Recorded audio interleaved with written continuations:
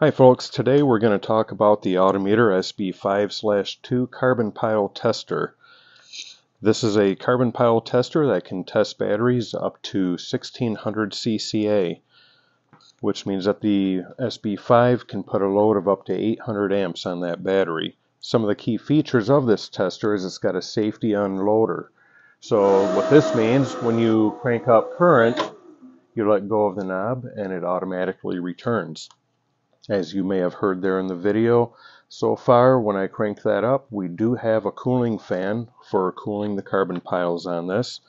This tester also has a built-in timer, so when you push that button, that light is going to stay lit for 15 seconds.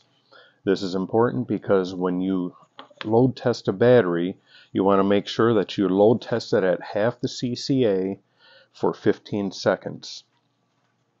Also, please note that your battery should have a static charge of 12.4 volts on it at the time of testing or higher. So when you go to test your battery, we're going to push the timer. We're going to crank this up to half the CCA. This battery is 1150 CCA, which means we're going to go up to 575 amps. So we're going to hold it steady right there. We're going to watch the voltmeter. We want to make sure that this does not drop down below 9.6 volts. And if you can see, the LED just went off. I let go and we're done. This battery is considered a good battery because it maintained above 9.6 volts with 575 amps applied to it for 15 seconds. Regarding the loaded test voltage during testing of the battery, generally we speak of 9.6 volts. Something I want to show you here is 9.6 is kind of a standard.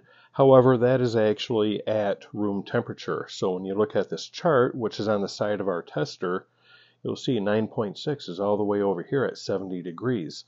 So if we're testing a battery at 30 degrees, 9.1 is actually an acceptable test voltage. Keep in mind that anytime that you're checking a battery with any kind of tester, such as the AutoMeter carbon pile tester, you want to make sure you're using the correct adapters. You do not want to connect the clamps directly to the threaded stud. That's not made to carry the load. So in this case, AutoMeter carries specific adapters for you to connect to the battery for proper load testing.